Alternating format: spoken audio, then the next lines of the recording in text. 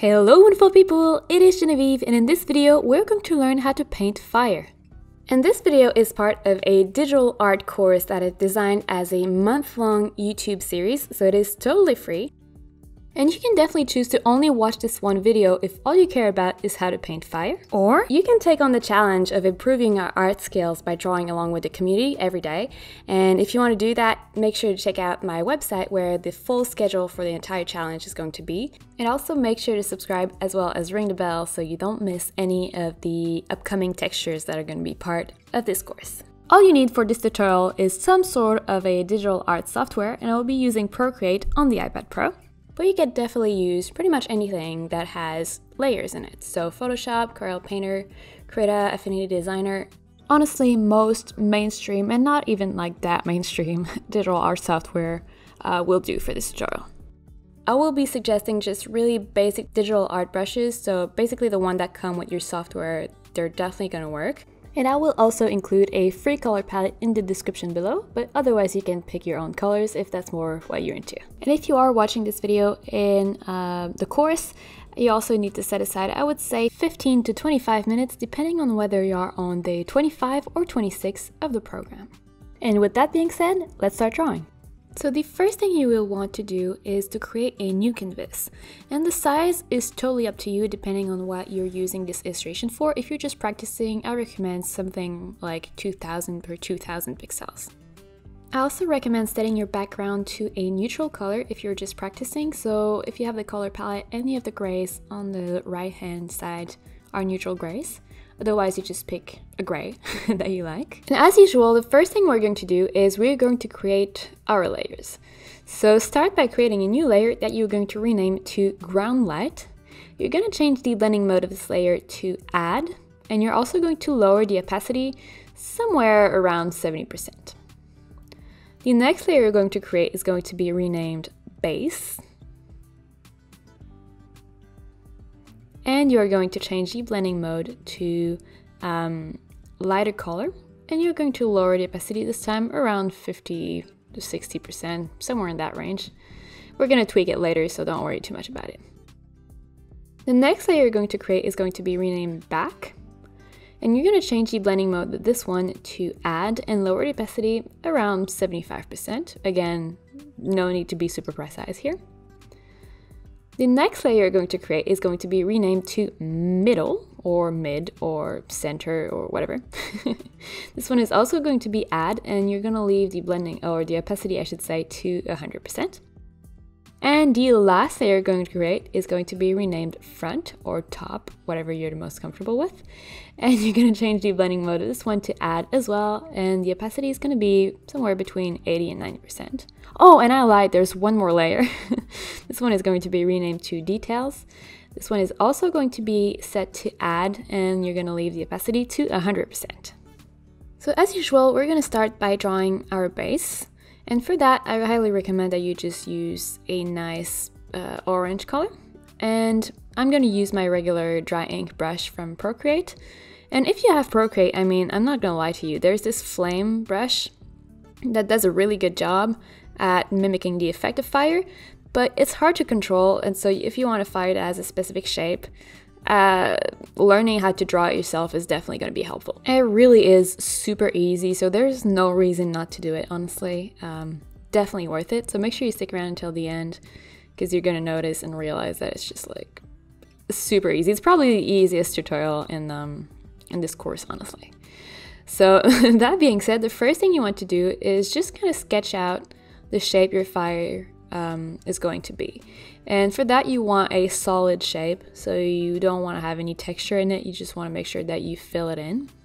And the shape is going to depend on the size of the fire. You know, if you have just like a flame on top of a match or a candle, it's going to be very simple, almost an oval kind of shape. If you have a bonfire, it's going to be way more complex. The one thing that I recommend doing, or keeping in mind at least, is this idea that your fire is dancing. And I know that sounds a bit weird, but that's really what's going to give your fire a lot of life, is if you make sure that there are different curves that curve in different directions and are kind of opposite to each other, so that it feels like there's a lot of movement in your fire, and it's just going to make a world of difference, really. So once you have a base that is kind of interesting, we're going to make it more interesting by selecting this back layer as well as just the same orange that you've been using so far. And you're going to draw almost the same shape as your base layer, but just with slight differences, mostly in the ends of the flames on the top of your fire. And the way we're building this fire is we're kind of compounding on two different effects to make the light effect. So on each layer we're going to draw, we're going to go with a lighter orange or yellow kind of color. And we're also using Add, which is a blending mode. And basically what it does is whenever you have two layers that overlap, the overlapping area is going to become like super bright. So using lighter colors from one layer to the other and Add is going to give us this really cool fire effect. So let's test it out by changing our layer. So go ahead and select your middle layer and select a lighter version of your orange. And you're going to paint this time fairly different flames, mostly on the bottom. So if you look at fire pictures, or just like if you light up a candle at your place, you're going to notice that the bottom part of the fire is the lightest. And if you get to a really hot fire, it's actually going to turn blue. So that's also something that is very important to keep in mind if you want your fire to look like fire. It's to make sure that the closer to the bottom, the lighter it gets. And at this step, it's also really cool to start making flames a bit thinner to add more dimension. And don't worry about the details too much, because later we're going to come in and change the opacity of the layers, and we're also going to use the smudge tool to make everything blend together a little bit better. So at this stage, we're just kind of building the base. Once you're done with this layer, go ahead and select the other one, so the front layer and a lighter version of your orange. And once again, you're going to use the same technique, so you're going to draw even smaller flames in front of everything. And again, you want to make sure that you have some movement. So you want to make sure that, yes, you kind of follow the main pattern of the fire, but it's also cool to have some flames that have just like their own, like a mind of their own, basically, and that are poking out, or just basically have a different curvature to them. And since this is going to be a very bright layer, make sure that those flames are mostly on the bottom part. Again, that's going to help with the overall fire effect. Great! So now's the time to make everything look good. So you've built your layers, now we're gonna make everything look like fire. And to do that, go ahead and select your smudge tool, which is usually the icon with a finger in most digital art software anyway. And I use the stucco brush for Procreate, but honestly, whichever smudge tool you have and you're used to working with is going to be just fine. And all you're doing here is you're going to help the flame flow a little bit better and blend in a little bit better by very simply dragging your pencil over the curves that are already there and kind of dragging the color upwards.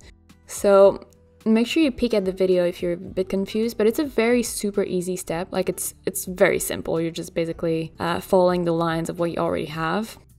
But it's going to make your piece come alive, and right now we're just starting with the top or the front layer, but we're going to use the same technique over all of our layers except the base, and you're going to see that your fire is going to transform right before your eyes. So once your top layer looks really nicely blended, go ahead and select your middle layer, and you're doing the same thing. So you're just very gently dragging your color from the base of the fire towards the top of the flames, and you do want to get some of that grit that kind of poke out, but you also want to make sure that you do retain some of the edges, because you don't want to have just like a very soft and overly blended fire. You do want to keep some of that sharpness is not really the right word, but you want to make sure that you see the flames distinctly, basically.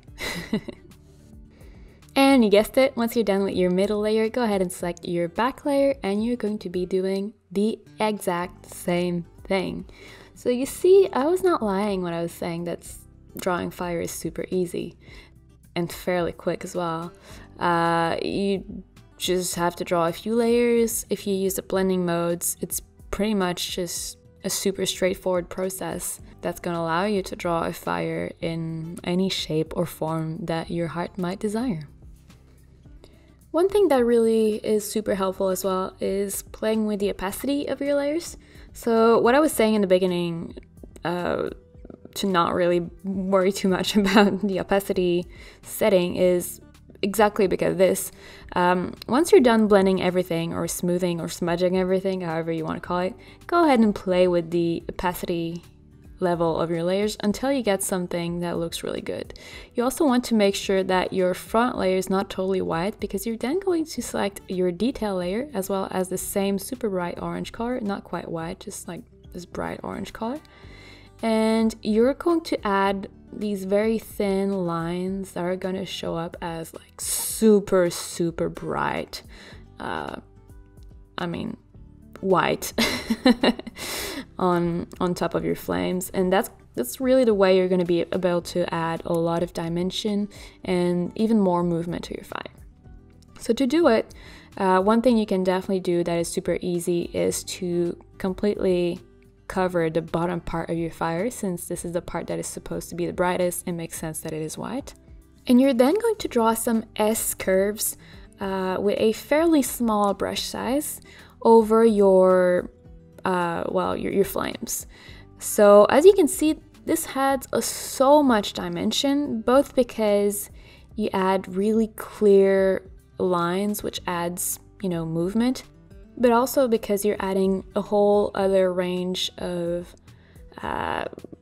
hues. Well, not hues, this is white, but basically you're adding even more contrast in your piece. That's what I'm trying to say. In this layer, you could either leave it as is or use the smudge tool very, very carefully to blend some of the little lines, not all of them. And so at this point, what we have pretty much looks like fire, but this next step, believe me, is going to really bring what you have to the next level. And it's insanely easy. You're just going to add little dots of like little pieces of fire, whatever they're called, I'm not sure, flying away from your main fire. So you want to group them, I would say, in groups of 1, 2, or 3, and you kind of sprinkle them around the top of your flames. And you can also have some over your main fire. So yes, you want to have some outside to show, that there's a lot of movement outside of your fire, but adding them on top of your flames is also really cool because it really helps the piece feel like complete, finished, properly detailed, and just really nice. The last little thing you can do, and in my case I'm just going to move this fire around a little bit so I have room to show you the last step, but the last step is to select your ground light layer as well as your super bright orange that you used for the middle layer, and you're going to add this kind of light around the base of your fire. And to do that, I recommend a very simple soft brown brush, and you just basically highlighting the ground around and below your fire, just to situate it in the scene. In this case, it doesn't make a whole lot of sense because it's in the middle of just like a gray background, but even if we just have this gray background, adding the ground light make the fire feel supported, or it makes it feel like it's resting on something instead of just floating up in the air. And so yeah, that's a very simple step that's going to make a big difference. No matter where you're drawing your fire, definitely make sure to do that at the end. So this was how to draw fire in pretty much any digital art software out there. If you are following the full program, make sure to come back to this video for day 26. So day 25, which was today, was all about drawing fire just in a very simple way. Day 26 is about drawing it in context, so either like a full-on bonfire or a candle, anything like that. And you're just going to follow the exact same steps and techniques. If you enjoyed this video, make sure to give it a thumbs up because it really does help the channel. And before you leave, don't forget to subscribe because I put out new videos like this one every week, especially during the month of January, where we're going to cover a total of 13 different textures spread across 5 teams. So make sure not to miss that, and I will see you soon.